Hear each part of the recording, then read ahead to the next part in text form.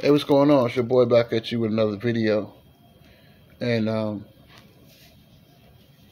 want to talk about Damian Lillard. We're going to talk about this situation.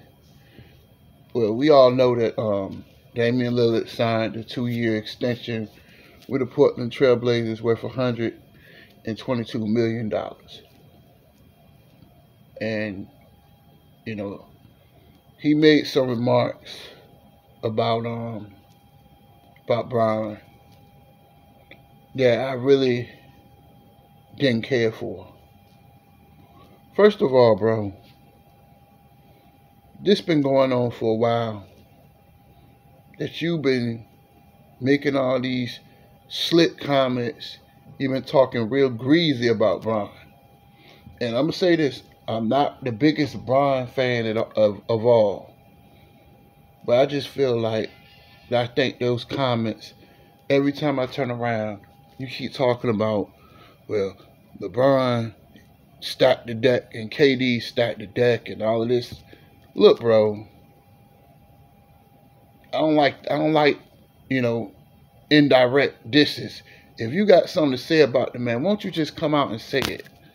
Instead of doing all the Jay-Z approach where you want to throw sneak disses and all this, man. Instead of you being very indirect. And before I get started, I'm just gonna say this, man. Why you mad? You mad, bro? Are you mad, Dame? Because far as I know, that you're nothing but a playoff crash dummy. Every time you get to the playoffs, you get swept. All jokes, Steph swept you 3 times. Or you're going in 5 games. You mad? You mad? And I'm going to tell you the truth. Only real reason why you signed that contract, because you know ain't nobody else stupid like Portland to pay a 32-year-old point guard, a point guard that stay injured, a point guard that's getting older, $122 million for 2 years. They were dumb. Another thing I want to talk about, Portland is not going anywhere. And 1 minute, you're very double-minded, and you're a hypocrite.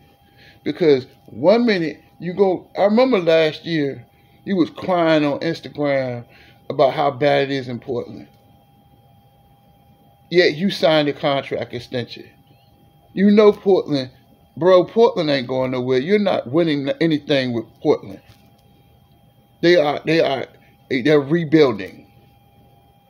You're 32 years old. You'll be 32 years old next month, to be accurate. They're not going nowhere. But you signed the contract. And then what kills me about this, right? About people. And I'm going to get back to Dame in a second. But what killed me about when we talk about Brian, and I just thought about this yesterday, that it was no way in hell LeBron James was going to win with Daniel Booby Gibson, Mo Williams, Andy Virgil, Anthony Parker, Ilgauskas, and a 38-year-old retirement knocking on the door, Shaquille O'Neal. It just wasn't going to happen. He wasn't going to beat Boston. So he was forced to leave a team that had no future. Bron had to leave. So what are you talking about? What are you talking about? Because you're a crash dummy. You don't have to keep making those sneak disses. Because I thought people that's from Oakland, shout out to Oakland. People out there in West Oakland, East Oakland, You make the Bay Area look soft, man. That's a soft move that you keep dissing this man. And the crazy thing about it is that understand you want to get out the mud. I get it. But let's be realistic. You know there's no future. Portland is not winning anything. Portland, why are you loyal to a team that gave you no help?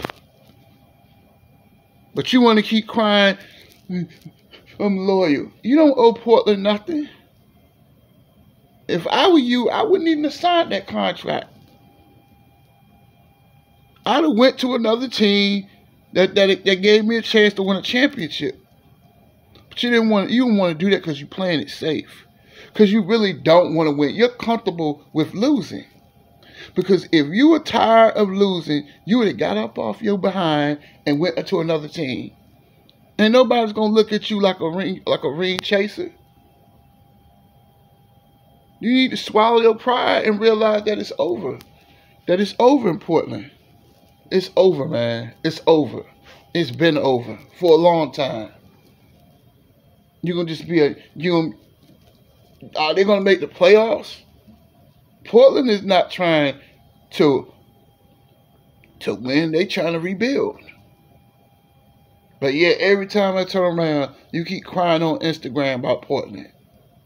You the same guy who said you want to be traded. But then the next minute, you say you love Portland. I mean, make your mind up, bro. Because they're not going anywhere. Even with Gary Payton II, that's not enough.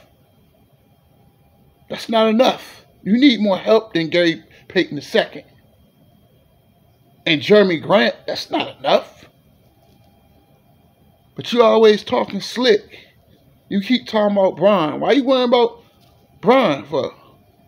Because Bron did what he had to do.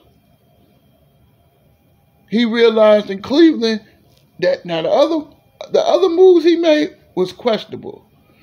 But the one when he went to Cleveland, when he went to Miami, I give him a pass on that one. Because that team was horrible, man. They were horrible.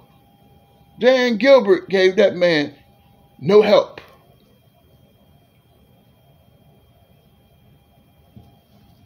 That's all you do, man. You keep making all these you keep sneak dissing. Now, KD, I kind of understand that. Because he did join the team that beat him. I get that's fair as fair. But see, Bron went to Miami to build a champion. KD went to a team that was already a champion, that already won 73 games, and a team that beat him. See, that's a total different conversation. So why do you keep sneak dissing LeBron James? Why? Why do you keep doing that? But you stand on a team you know ain't going nowhere. A team who really betrayed you. A team that gave you no help. You only had, because I looked at the Draymond Green podcast, and you had only one All-Star with LaMarcus Aldridge. Outside of that, you never played with an All-Star. They're rebuilding. They even traded away C.J. McCollum. And C.J. McCollum shined in New Orleans.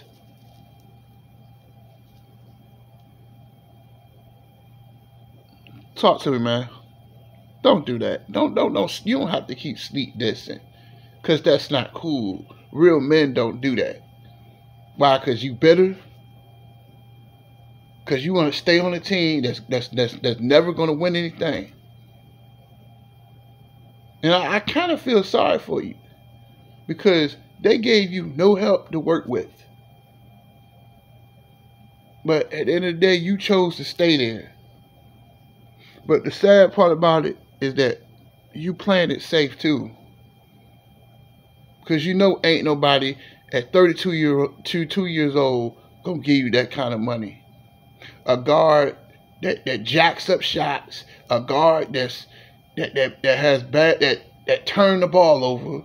Because for a point guard, you make horrible decisions for years. You don't play defense.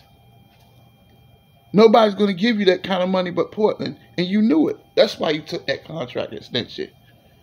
But the sad part about it is that you playing it safe. Because you know in Portland, there's no pressure. But if you go somewhere else, pressure comes. And I think that's why you stay in Portland. Because you're scared. You're scared. You're a scared little boy, Damian. Damian Lillard. And you my favorite player. You, Steph, and Giannis are my favorite 3 players in the NBA. I love you, Dame. But you know Portland is not going to win anything. You know that. You know they're not winning anything anytime soon. They're rebuilding, which they should. I think the move makes no sense at all. I'm Portland. What the hell do I want with a 32-year-old point guard? And I'm going to tell you, let's have some story time too. Your situation kind of reminds me of Clyde Drexler. You know, another Portland great who went to 2 NBA finals, 1990 and 92, which they lost to the Pistons and the Bulls. Lost to the Pistons in 5 games and lost to Chicago in 6. And let's look at Clyde Drexler's career. Clyde Drexler was 32 years old. This is 1994-95 season. He's 32 years old. He's getting older. He wanted a chance at a ring. But one thing I loved about Portland is that they traded him to the Houston Rockets. I loved them for that. I loved them for that. That beat the team. They traded him to the team that beat them in the playoffs. Because I remember in 94, they lost in the first round. They lost in the first round. Houston had beat the Portland Trailblazers in the first round in 1994. I remember that. And anyway, let me get on with the story. Clyde Drexler is 32 years old. He wants a ring. So they say, you know what? They traded him. Portland traded him to the Houston Rockets. And it was I think that's a great story because Clyde Drexler is from Houston. So they traded him to the Houston Rockets. And the Houston Rockets beat the Utah Jazz. They beat the Phoenix Suns in 7. They beat the Spurs in 6. And they sweep the Magic and win the NBA title in 1995. And Clyde Drexler gets his first ring. His one and only ring. But nobody looks at Clyde Drexler being weak. Because he knew that Portland wasn't going to win anything. So if you went, my point of this story, the Clyde Drexler story, is the fact that nobody's going to look at you as weak if you go to another team. And I think, Dame, you need to swallow your pride and realize they're not going anywhere, man. And come on, man. You and Bradley Beal, y'all want to talk about, we want to get out the mud. You know y'all know no way in hell that the Wizards and the Blazers are 2 of the worst teams in the NBA. Y'all know y'all not going nowhere. You just wanted the money. Because if you really wanted to win, you wouldn't have signed that contract extension. So stop it, Dame. Stop it. So stop crying about other players who win rings. It's your fault. Because if you see it's not working, why keep staying there? You know it's not working. So why keep crying about it if you're going to keep staying there? Because you know they're not going to win. They're one of the worst teams in the NBA. They gave you no help, but you chose to stay there. So stop crying about it, Dame. That's all I got to say. That's it. Deuces.